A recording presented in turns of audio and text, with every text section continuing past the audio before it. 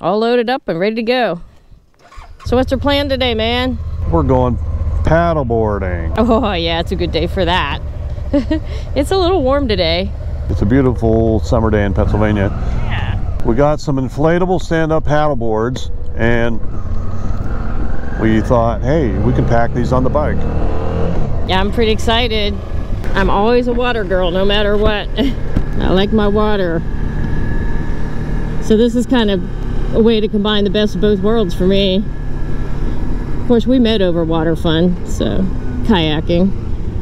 Can't quite get the kayaks to work for bikes, so you know. We could get those Oru folding kayaks. I think these paddle boards are gonna work just fine for us. Just having fun, staying cool on a hot day. Of course, we have nice green woods to ride through to get there. Yeah, we're taking the shady route on purpose. The beautiful route, the lush Pennsylvania route. All the green. Hope you're having a good summer. We seem to be. It's been busy. But time to have a little fun mixing it up a bit more.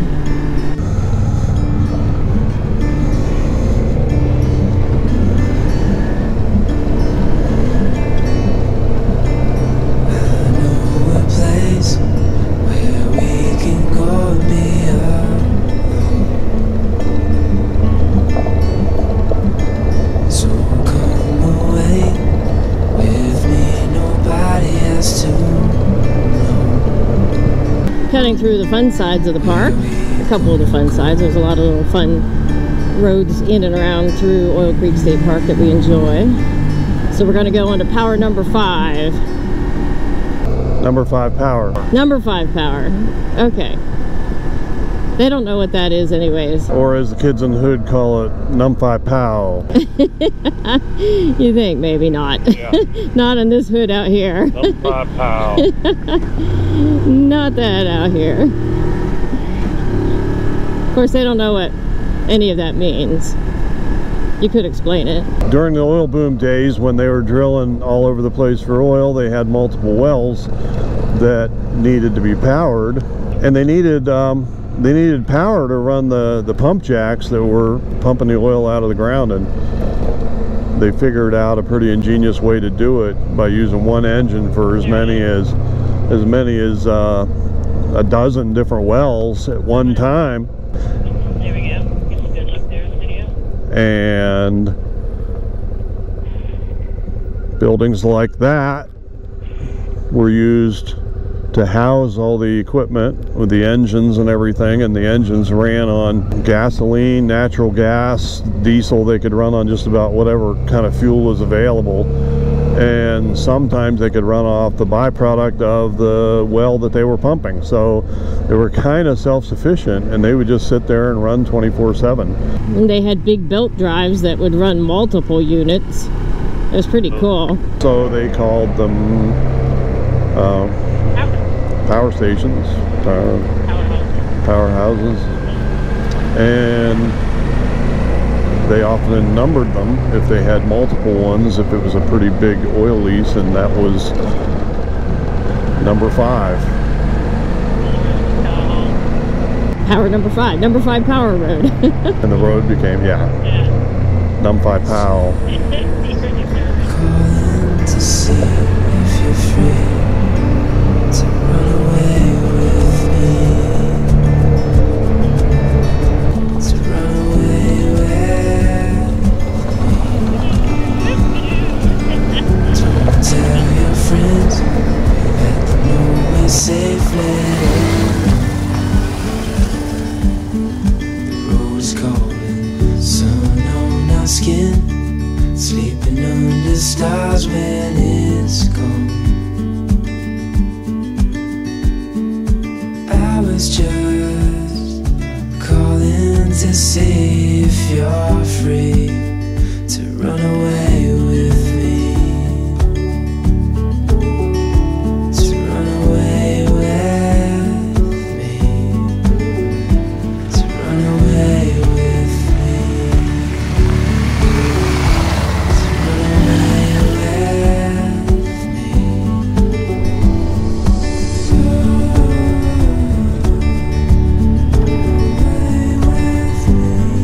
So we are at 2 Mile Run County Park.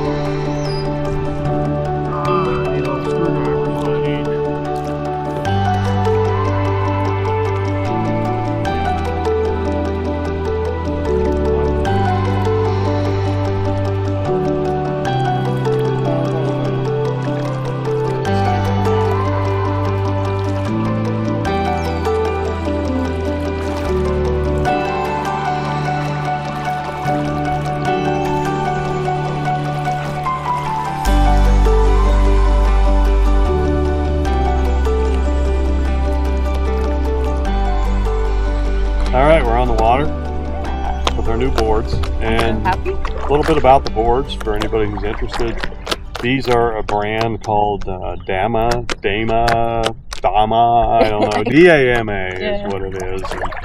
And I was familiar with the brand, so I thought I would try something different than what the boards that we got the girls, which I also recommend. But Yeah, they're good. But these ones have camera mounts built into them, which I'm using on my board, and that was one of the reasons I went with this brand.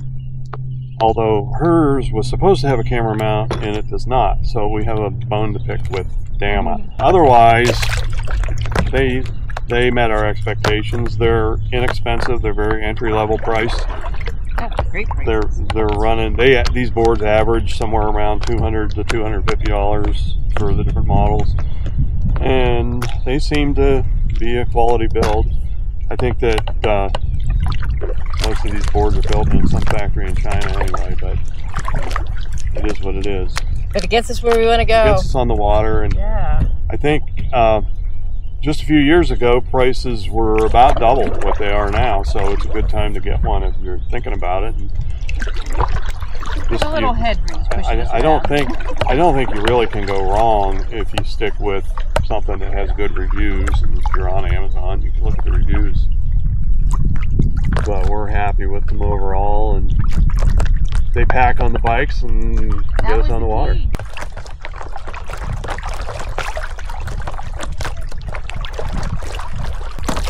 So you can see we added our second blade to our paddles so we can sit down and paddle them like kayaks. Part of the reason for doing that, I mean, it might be you got tired of standing up, but the other reason would be if it gets windy and you want to make a little more headway into the wind. A little less wind resistance. Be a little more efficient, cutting through it, which we're doing right now actually. We've got a little bit of a breeze. Makes it easier to get through. Of course, paddling is more efficient.